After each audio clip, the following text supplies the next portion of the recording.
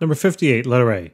Calculate the rate of heat transfer by radiation from a car radiator at 110 degrees Celsius into a 50 degrees Celsius environment if the radiator has an emissivity of 0.75 and a 1.2 meter square surface area.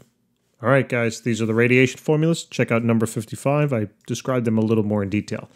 We're talking about a temperature change, so therefore I'm going to use this equation down here. So there's going to be power, and the net power will be equal to the Stefan-Boltzmann constant multiplied by the emissivity multiplied by the area over which that object is radiating energy from, then multiplied now by the temperature difference, all right, between the two, the environment and probably the object you'll be given, all right? And remember, only Kelvin temperatures in here. So basically we have everything we need to find the net power here. So the Stefan-Boltzmann constant, that's going to be 5.67 times 10 to the minus 8. The emissivity of the object, in this problem they gave it to us as 0.75. Remember, perfect emissivity is 1, or I should say perfect blackbody radiation is 1. Perfect reflection would be 0. And here the area they told us again was 1.2. We love these problems. They're just nice plug-in. And then the temperature difference. So we'll take the larger. Remember, it has to be in terms of Kelvin. So just take the 273 Kelvin, right, and then add 110 to it. And what do we get? We get 383 then. That's the first temperature in Kelvin minus then the second. So take the 273 and add to that now 50. And what do you get? So that's 323. And that's again raised to the fourth. And now all we have to simply do is calculate, okay? So 5.67 times 10 to the minus 8, multiplied then by 0.75, multiplied by 1.2, multiplied now by parenthesis, 383 raised to the fourth, minus 323 raised to the fourth. And here we go. We get about 543 or so watts. Okay? So that is about, so that's the power that is being radiated on out. Okay?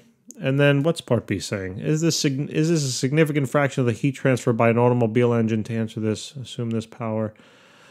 All right, so I'm going to just do a quick estimation. So if this is the actual amount of power supplied by the car, but it's only 25% efficient, what that means is that this value is only really 25% of then the total amount of power that the machine is generating, okay?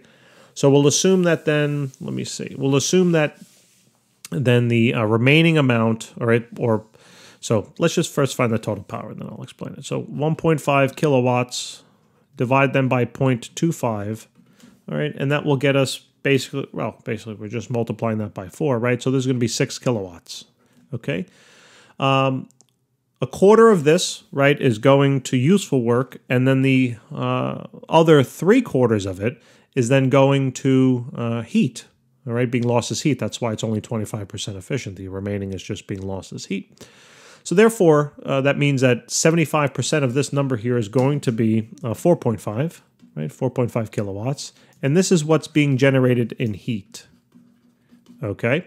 That being the case, right, now we have to figure out, well, this was the, and this is in kilowatts, so let's first convert that into watts, right? So that's going to be 4,500 watts, okay? And that's the amount of heat being generated. On the other hand, we have now the net heat being radiated, right? Rate of heat being radiated here is only 543. So essentially what they're asking us is just to figure out the proportion here, right? So it's going to be 543. That is the amount of heat being radiated by the car divided by the total amount of heat produced by the car, right? And when I say total amount, I'm talking about rates here. So they can also be considered, though, the total amounts per second if you wanted. So 543 divided by 4,500, what do we get? About 0.12. That basically works out to be about 12%. I mean, we're talking about a really, a fairly small value, okay? And that's basically it. All right, guys, thanks for tuning in, I guess, watching the video. We appreciate it very much. Thank you.